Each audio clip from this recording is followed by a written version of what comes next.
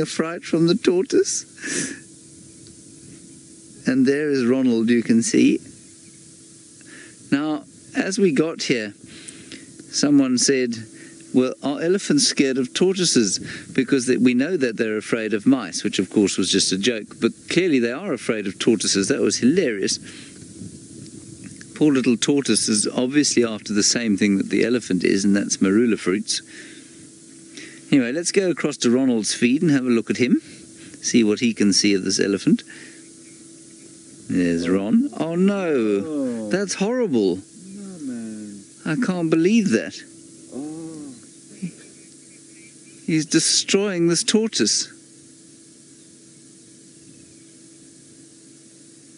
That is dreadful. That really makes one feel very little affection for this very nasty kind of thing. So you didn't see there, but what he did was he kicked the tortoise. And I don't know if he stomped on him or her, but Ronald is now frozen in terror that the same fate might befall him.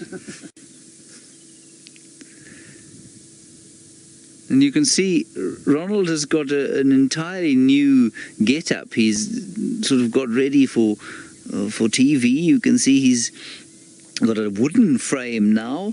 It's camouflaged. It's got a special grid at the back. And this elephant, which is behaving in a manner not unlike that of a spoilt child, well, is producing some fear for him. Let's go back to Ronald's picture and have a look at what Ronald can see. There we are. You can just see this quite astounding pictures there. This elephant eating marula fruits. Now the tortoise is behind the elephant. I'm going to suggest that we do not drive Ronald behind the elephant to see if he can spot the tortoise just yet. I think given the very poor attitude of this elephant, we should leave Ron exactly where he is. He hasn't reacted to the at least to the Rover at all.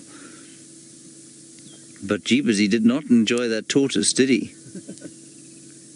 I mean, I'll be astounded if that tortoise has survived that. It was a really hard kind of petulant kick.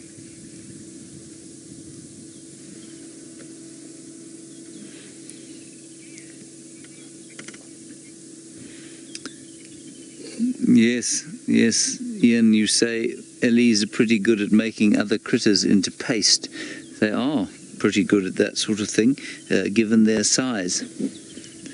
I believe, actually, that, on a rather morbid note, in India, they used to train elephants for execution.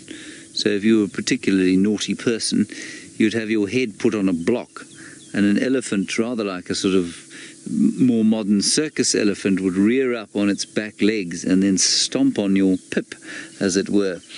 And, well, that obviously resulted in a fairly swift demise.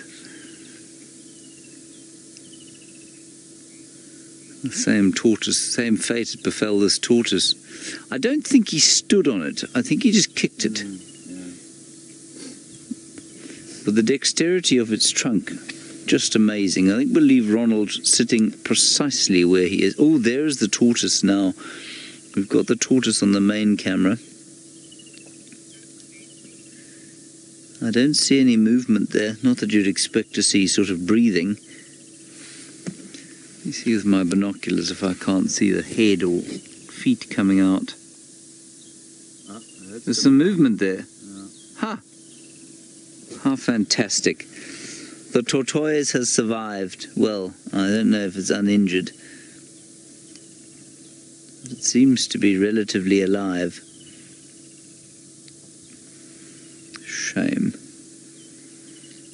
Now what we need is a little sort of gentle taser on Ronald so that he can give the elephant a little bit of a disciplinary shock on the ankles. Bzz. I think that would be a mistake. I think the elephant would take great offence at that. Look how many marulas he's eating, and how amazingly dexterous that trunk is. So greedy. So greedy, says Seb. Most of those, of course, will come out completely intact. And for those of you who are experiencing your first marula season, these marula fruits cannot germinate, apparently, unless they have passed through the digestive system of an elephant. And it is the most astounding kind of convergent evolutionary process here, where the tree has learnt that in order to be most effective, what it needs to do is drop the fruits on the ground before they ripen, so that the elephant doesn't push the tree over in order to get at the fruit that it loves so much.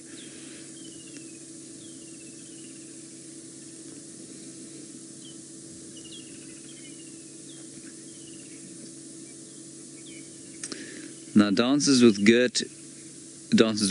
What a wonderful name, Dances with Dirt. You say, how old is this elephant? Well, your clue, apart from his size, obviously, and the normal things we look at, your clue is the way he reacted to that tortoise. You'll probably find that largely elephants over the age of 25 wouldn't have done that to a tortoise. I would put this guy between 18 and 20 years old, just kind of a bit petulant still. He's young, he is frustrated, I suppose, because he's been tossed out of the herd. He doesn't have any friends. And so, unfortunately, anything that gets in his way that is smaller than him is going to bear the brunt of his frustrations.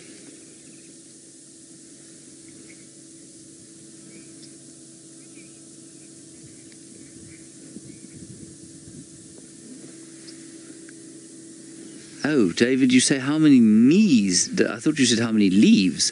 How many knees does an elephant have? Oh dear, don't turn to Ronald now. An elephant has got 2 knees, same as you. And that's not what we're looking at there. What you're looking at, no, that's perfectly all right, because most people think of what we looked at there as the knee. No, that's an elbow. You've got to go to the back leg.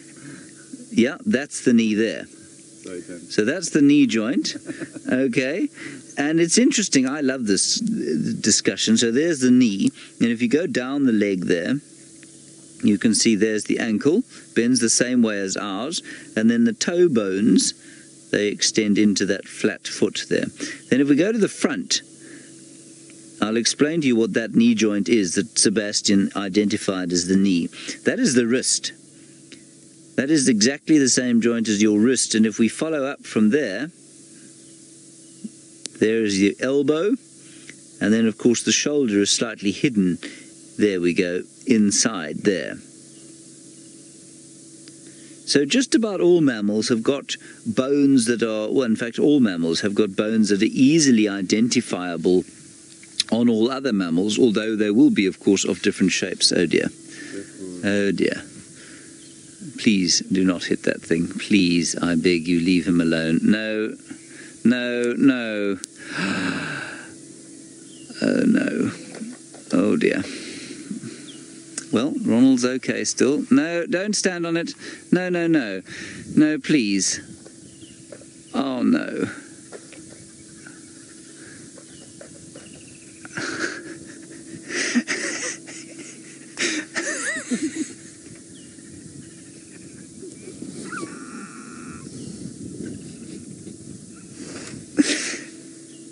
Just leave him be. He's not moving, he's not doing anything. I can't believe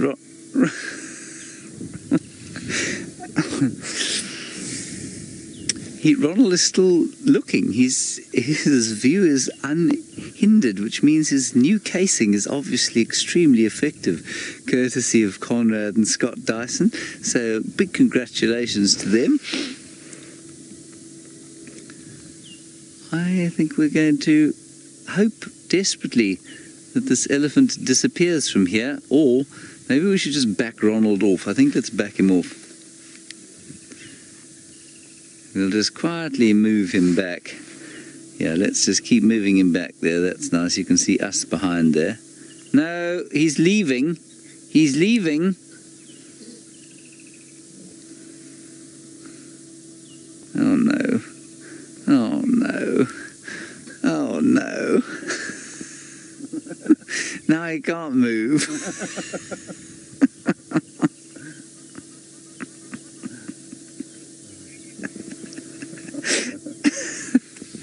Now this of course was always going to be one of the risks that Ronald faced. And he's had a tough time with elephants before. They have kicked him over and into water at one stage.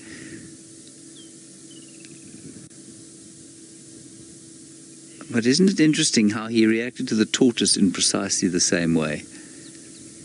So he's obviously a frustrated, spoilt little brat, this fellow, in need of a good thrashing from a big bull.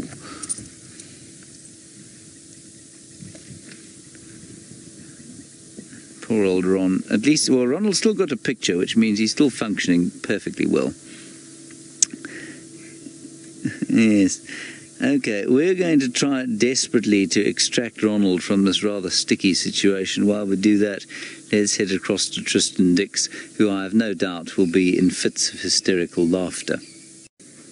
Well, we're still sitting here with our elephant. We managed to retrieve Ronald. He's back on the bonnet of the car. That means the herd, if you're in the United States. There he is. He's a little bit worse for wear. I mean, I won't say that he's entirely okay, but I think he's survived pretty well. Now, we've got a question about what a marula fruit tastes like. I'm afraid I missed the name. It tastes like a marula fruit. There's nothing else in the world that tastes like a marula fruit. It has the consistency of, well, the kind of, I guess a little bit like a lychee, or what some people call a lychee, except that the flesh is very much less, so it's got proportionately far less flesh. But really, nothing else tastes like it. It's quite a kind of almost floral taste to it, if you like, and very sweet. Very, they can be quite tart, very high in vitamin C. So sweet and tart, and a kind of floral taste to them. They don't taste like citrus at all. That's the best I can do, I'm afraid. Let's have a look back at our elephant there. And, you know, we came and we rescued Ronald, and the rescue of Ronald didn't have that elephant reacting in the slightest. Then some waterbuck came up here, and they got chased away. He got very angry with them.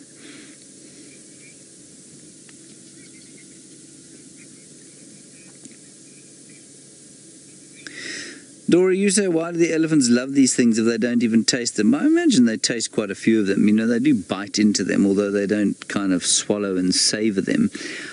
I think, you know, many of the things that we think taste good are good for us. In other words, they have some kind of nutritional benefit. And that is the case for the marula fruit and the elephant. So I think you'll find that although you know, they enjoy eating them, they make them feel good in some way, it's not necessarily the taste. You know, we have got a far more sophisticated taste system than most animals in the world. And so I think you'll find it's probably got not a huge amount to do with taste and much more to do with the effect that the animals, or that the marula fruits have on these animals. Okay, I think he's going to wander off probably down towards the water so we can get a better view. Well done, Ronald. You did a very good job today. Survived admirably. Also some waterbuck just up ahead there that he chased off. He wasn't going to share anything with anyone today.